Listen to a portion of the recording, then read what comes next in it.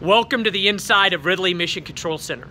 From this location, we execute our flight tests to ensure safety and effectiveness while gathering the data we need to turn it into actionable information. A few months ago, we challenged the team here at Ridley with a unique concept of distributed test operations, where we could execute a flight test at a contractor facility across the country and control that test in part from here at Ridley, or we could execute a test here at Edwards while controlling it in part at a contractor mission control room across the country. These concepts are ready to execute in the next couple of weeks and provide us a level of flexibility that will enhance our test and evaluation enterprise. It's just another example of what it means to be innovative Air Force.